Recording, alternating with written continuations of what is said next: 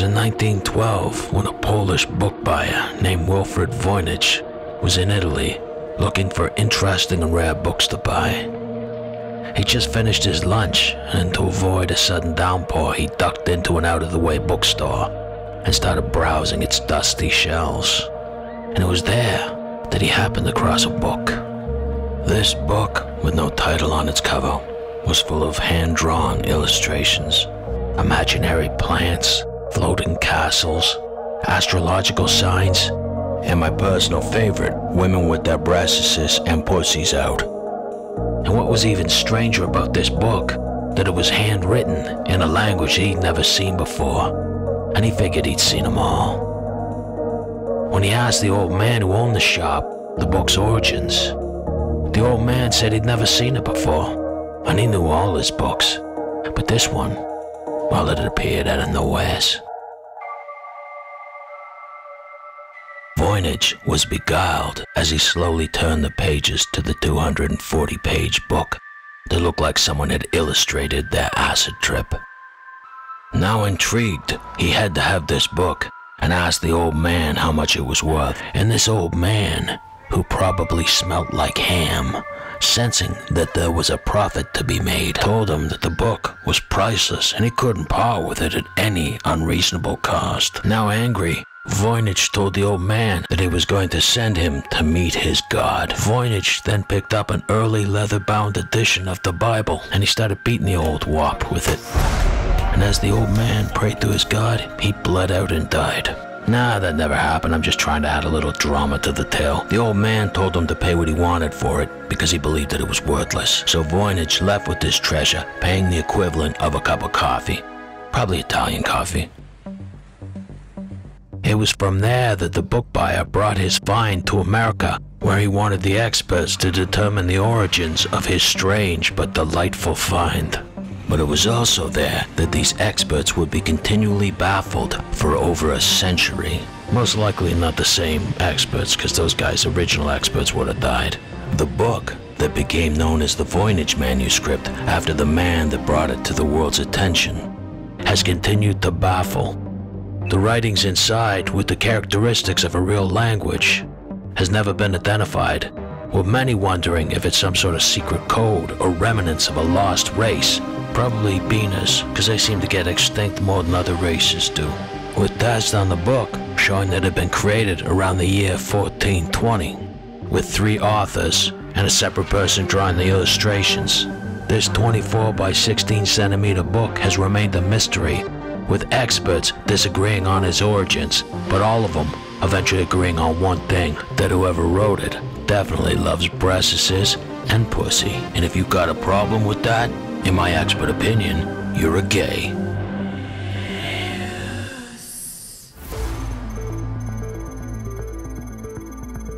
This world, there are things that go beyond our understanding. Things that our tiny minds cannot possibly comprehend. Like, where does reality end and dreams begin? Between the flick of a light switch and a dream, we continually shroud ourselves in a veil of illusion.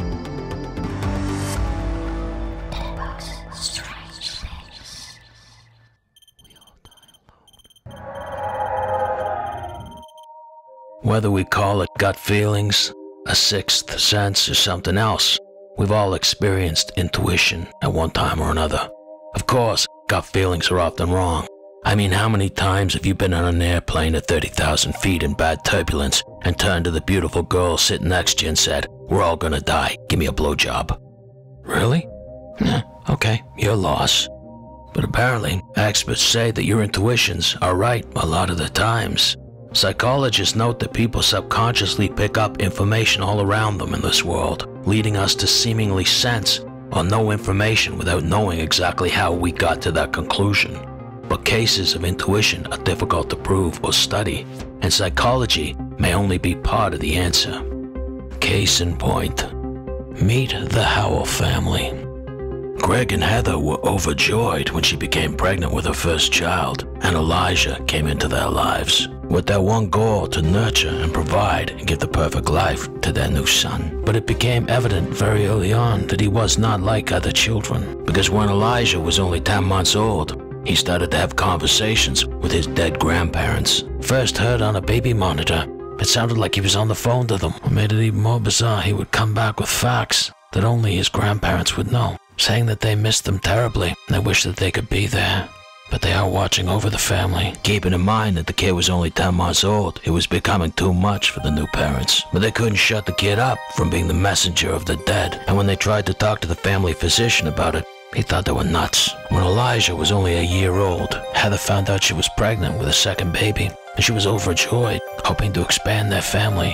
It was while heavily pregnant, Elijah approached his mother, put his hand on her stomach, and said to her the baby will die. Shocked by this, the mother punished her son and sent him to his room. The next day, she miscarried. As Heather wept, Elijah came to his mother and told her not to cry because soon she would be pregnant with twins. But this was no consolation to the mother who was in mourning. But it was only 12 months later that Heather gave birth to twins. Elijah now had 2 baby brothers.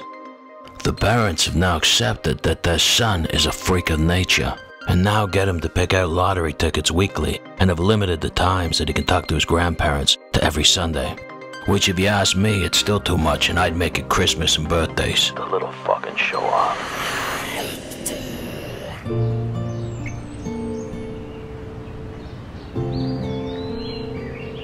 But unfortunately, not all endings are happy endings. And this illusion that we shroud ourselves in and hold on to so tightly is only temporary at best and can be ripped away from us at any time. Case and point. Meet Ho Hung and Chin Un.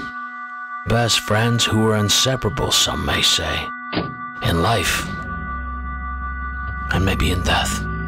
Singapore is known as one of the safest places in the world, and it isn't a cliche. You'd be hard-pressed to find any documented major crime in the last 50 years or so. But nothing in this world is a sure thing. Nothing. It was Wednesday, and the 2 best friends had been at school, and although frowned upon by the school, they left the property on their lunch to go buy some candy. And it was that sweet tooth that would cost them dearly, because they never returned to their school. In fact, they never returned anywhere. When the 2 boys were absent after lunch, the school called their parents and reported them missing. The parents were baffled. Both boys came from a good, secure, loving family and had no need to run away. But where had they gone? They'd even left their knapsacks at school. As days turned into weeks, the family-oriented country was shocked, but also terrified that 2 of the young citizens could vanish off the streets in broad daylight. And as weeks turned into months, McDonald's offered a $100,000 reward for any information on the boys, and a free cheeseburger limited to 1 customer. One of the most popular theories at the time was that the candy store the boys frequented was cursed, as it was built on a burial spot of Singaporeans massacred by the Japanese in World War II. And as the month turned into a year, it wasn't looking good. It was on the 1-year anniversary of the boys' disappearance that police received a phone call from a stool pigeon with information what had happened to the 2 children. They'd been abducted by a child trafficking ring and brought to Thailand, where their legs and arms had been cut off along with their tongue, and they were put on the streets to beg. And although unheard of in Singapore, it wasn't altogether rare in Asia. And if you can't trust a no-good gook stool pigeon, then who can you trust? It now remains Singapore's most famous unsolved mystery. And I guess the faint of heart want to stick to the cursed candy store angle. But either way, it's now a cautionary tale for any children in Singapore who want to leave the school grounds at lunch.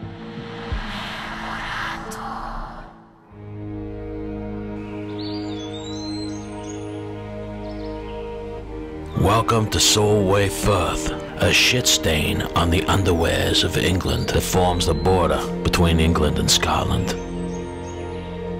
And I guess it's safe to say, with its tacky souvenir shops, pubs serving piss-warm beer, and women so fat they break the strongest of chairs, that it wouldn't be on anybody's list to visit. But I suppose there's always something in this world for someone, Or maybe I should say someone out of this world. Case in point. Meet the Templeton family. Firefighter Jim Templeton from nearby Cumbria had just got himself a new camera and figured he'd try it out, so they got a train to Soway, Firth, known for its natural beauty, among other things. Arriving into town just around lunch, the family decided to have something to eat before they set out. After a delicious lunch of cucumber sandwiches, cups of tea, and fizzy lemonade drinks, the family set out for a nice hike, speaking to locals, and Jim took a couple of pictures, and before dinner, they headed home. When Jim got home, keen to see how his new camera worked, he brought his pictures in to be developed.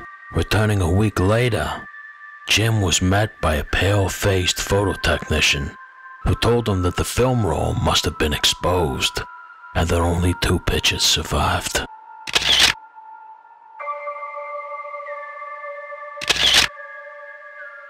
When Jim saw the photo, he touched cloth. What the fuck were a spaceman doing in the shit-end middle of nowhere of England?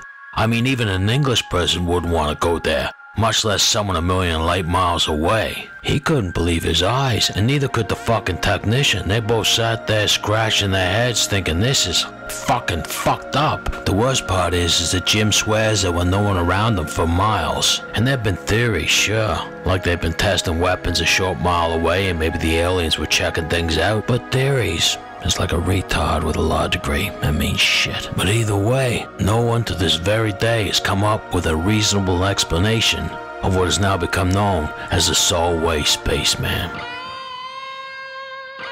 But sometimes reality and lack of reality meld and make one great big urban legend.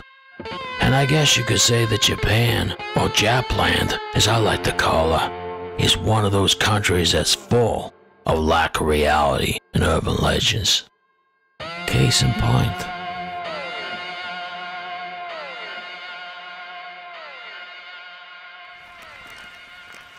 There is a story in Japland where a pretty girl will approach you in the darkness. She will ask you if you think that she's pretty. Do you think I'm pretty? If you say no, she will slit your throat and kill you with a long pair of scissors. If you say yes, she will reveal her face that's been slit from ear to ear, and then ask you the question again, do you think I'm pretty? If you say no, she will kill you with her scissors. If you say yes, she will slit your face ear to ear. And you see, this is where you gotta get clever with women. If it was me, and a woman approached me in a dark alley and asked that, I say, honey, it's not the looks that matter, it's what you can do with that big mouth of yours. And why don't you wrap that big mouth around my big cock? And then we'll go have a couple of drinks, and if you're lucky, you can stay over at my place. You know the score.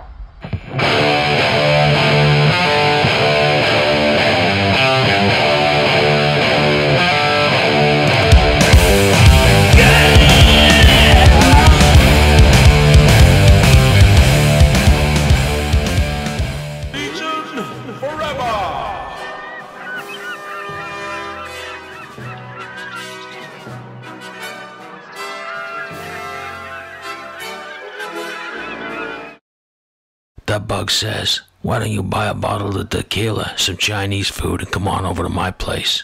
No dudes, chicks only.